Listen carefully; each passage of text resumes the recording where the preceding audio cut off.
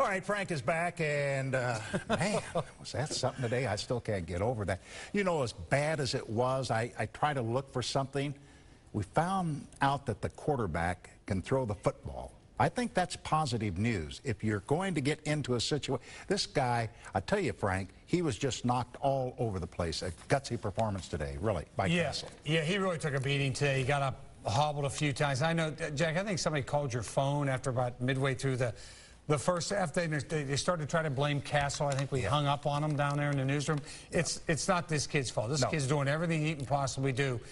They've got a lot of issues on defense right now, and the way they've been playing recently, Jack, they're in big trouble in the AFC West. Yeah, they really are.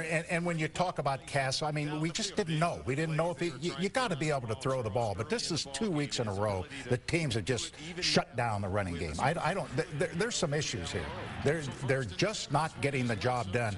And for that defensive line to get pushed away the way it did today, that sends up a big red flag to me now. That's 2 weeks in a row. Yeah, and everybody's on to the Chiefs. They're going to let Matt Cassel throw the ball. Now, after way through it today, maybe they won't be so happy to let him throw the ball. But they're definitely shutting down and run. Just say, if you can beat us with the quarterback, beat us. And despite all his yards, remember today, Jack, he didn't beat the Denver Broncos. And that, once again, shows the opposition the way to beat the Kansas City Chiefs.